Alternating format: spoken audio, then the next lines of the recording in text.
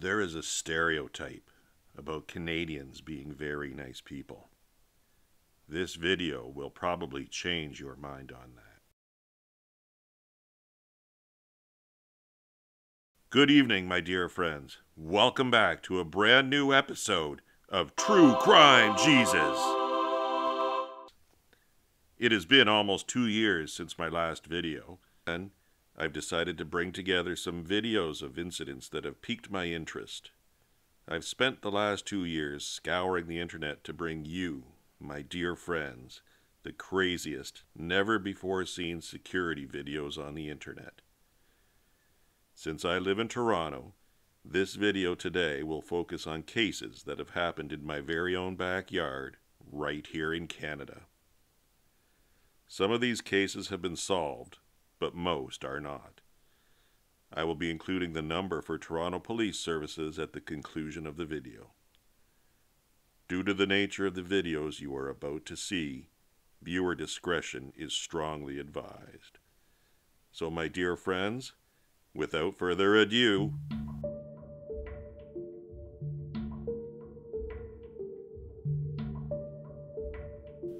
July 6, 2023.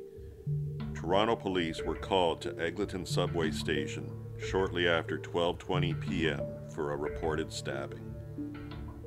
On arrival, officers located Derek Dieckhoff, a white male suffering from multiple stab wounds. Dieckhoff was rushed to a trauma center. Paramedics described the wounds at the time as potentially life-threatening.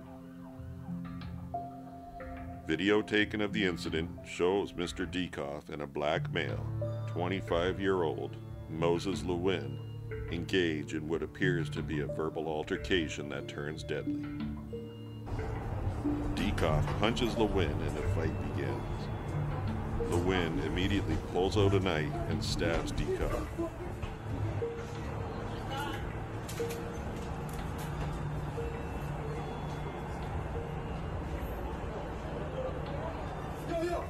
Dieckhoff is then heard screaming for help as he runs through the subway train, with Lewin chasing closely behind. Passengers begin rushing to the back of the subway car as it pulls into Eglinton Station. Lewin flees the scene. Police identified and arrested the assailant, Moses Lewin, the following day. At the time, Lewin was out on bail for other violent offenses. Lewin was charged with aggravated assault, assault with a weapon, and 2 counts of failing to comply with a release order.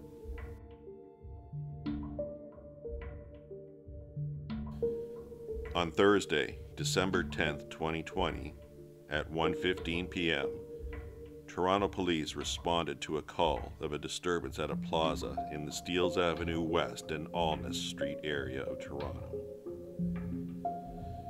A man had parked his car at the plaza and was approached by Mr. Sam Green, a 70-year-old Toronto resident. Mr. Green first complained about the man's parking and then became aggressive. Mr. Green damaged the man's car with an unknown sharp object and then tried to flee the scene in his truck. As Green drove towards the man jumped and clung onto Mr. Green's hood like Spider-Man. Mr. Green then drove around the plaza for several minutes with the man as his hood ornament. The driver would accelerate to a high rate of speed and then slam on his brakes, hoping the man would let go or fall off. The man clung to the hood for several minutes, while yelling to bystanders to call police as he desperately held onto the hood of the truck. I would not recommend doing what this man did. I do understand not wanting a criminal to escape justice, but this could have ended much worse for him than it did. True Crime Jesus recommends that if this were to happen to any of my dear viewers, a better approach is simply record the license plate number and then immediately call the police to report the incident and its associated details. Sam Green was charged with 1 count of dangerous driving and 1 count of assault and mischief under $5,000. On Tuesday, September 15th, 2015, at 4 a.m., a convenience store located near Queen Street West and Bathurst Street was robbed. The clerk, a 73-year-old man, was severely beaten. Security video shows a white male and a black male enter the store while covering their faces with bandanas. One man then jumps behind the counter and attacks the elderly clerk. As one man puts the clerk in a headlock, the second man punches the clerk repeatedly to the head and body. A quantity of cash and cigarettes were taken. The clerk went to the hospital. Aside from several broken ribs and internal bleeding, his injuries were not serious. The two goons are described as follows. Goon number 1 is a tall white male in his 30s with a medium build. He has short brown hair and wears a black t-shirt that ironically states God, Guns, and Money on the back. The second goon is a tall black male, also in his 30s, with short black hair. The case remains unsolved. Metrolinx released a short video showing what a GO Train driver's camera captured on May 20th, 2022. 3 people were trespassing on the Humber River Railway Bridge near Weston Road. This one reminds me of the scene from the movie Stand By Me. As you can see here, they are running for their freaking lives. I don't know if this is what they had in mind when they took this shortcut, but I'd be willing to bet they'll go around next time. It appears the fellow on the left side had to jump over the railing to avoid being seriously injured. Let's hope he's okay and that he brought an extra pair of underwear that day. In this video, we witness a cold-blooded murder. Viewer discretion is advised. On September 14th, 2017, at 2:54 a.m., police were called to the Scarborough, Ontario high-rise apartment building at 6 Glamorgan Avenue, near Kennedy Road and Highway 401, after receiving a call of shots fired. Anthony Soares, 33, of Toronto, was found deceased in the lobby of the building.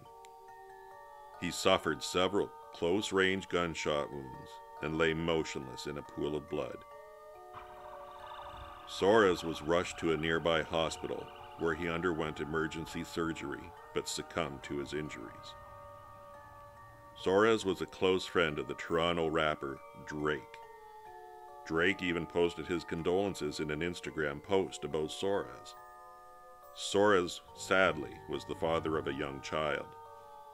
The shooting is not believed to have been gang-related. Toronto police released security camera footage of the incident from 2 different cameras in hopes of identifying the vehicles and/or perpetrators. Soares was a passenger in this car, which brought him there. Soares gets out of the car and walks into the building's lobby, out of view of the cameras. Soares' friend, the driver of a white Hyundai, has been identified and has cooperated with police. The first camera shows a white Ford Fusion approaching the building.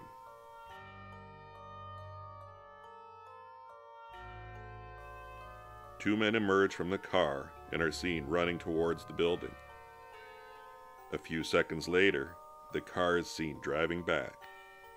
The 2 men return to the Ford Fusion and then flee northbound on Kennedy Road at a high rate of speed towards Highway 401.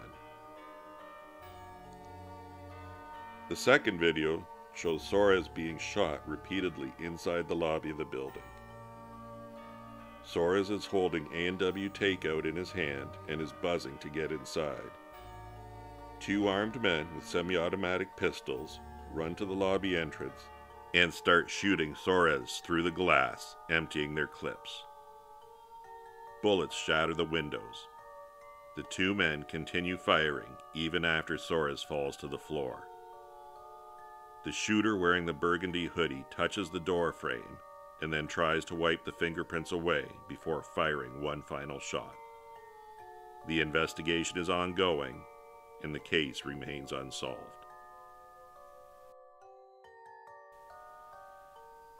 Next, we have a very interesting unsolved case. Toronto police are seeking assistance with a break-and-enter investigation that occurred on Sunday, June 10, 2018.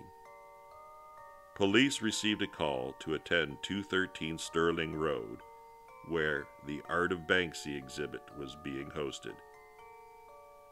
At approximately 5:04 a.m., a man entered the exhibit through an interior door of the premises.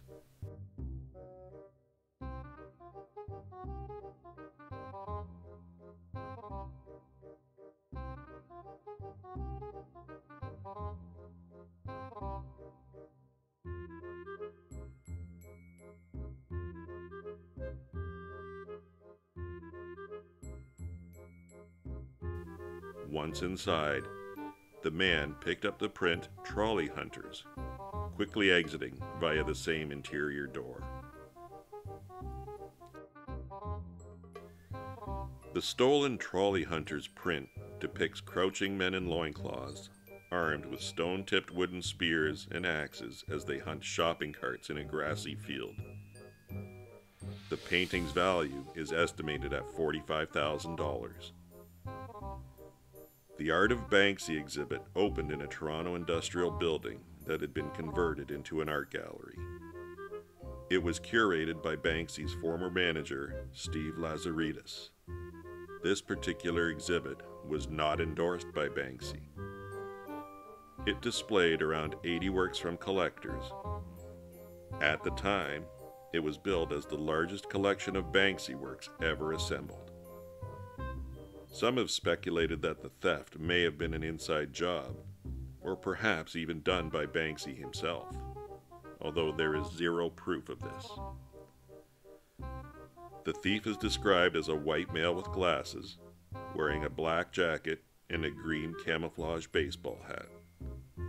His blue jeans were rolled up at the cuff. He also wore gray running shoes.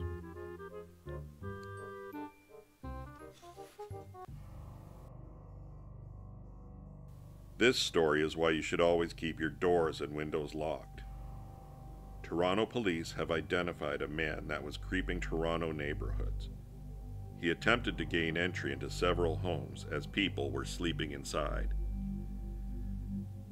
Investigators received reports of a man who was frequenting the area of Dundas Street East and Leslie Street and targeting various residences nearby. People saw him trying to gain entry into several homes during the late evening and early morning hours. The man acted very strangely and appeared to display lizard-like mannerisms as he loitered outside of these people's homes. Surveillance videos and images of the man were released by investigators to the public. Police quickly identified the prowler as Gerard Purcell, 40, of no fixed address. What do you think his plans would be if he gained entry to the homes? Was he there recruiting for the Church of Scientology? Or, perhaps, did Gerard have something far more sinister in mind?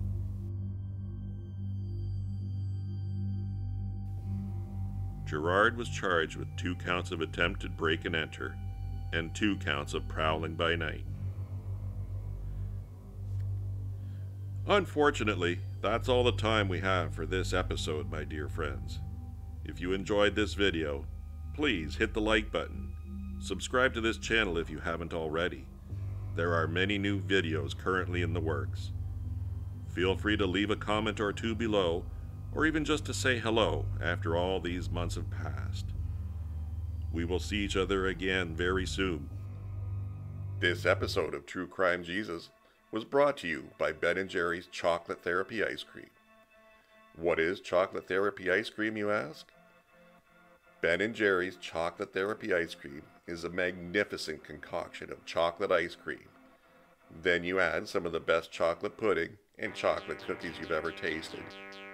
And there you have yourself a real treat. So until we meet again, my dear friends, this is True Crime Jesus, signing off.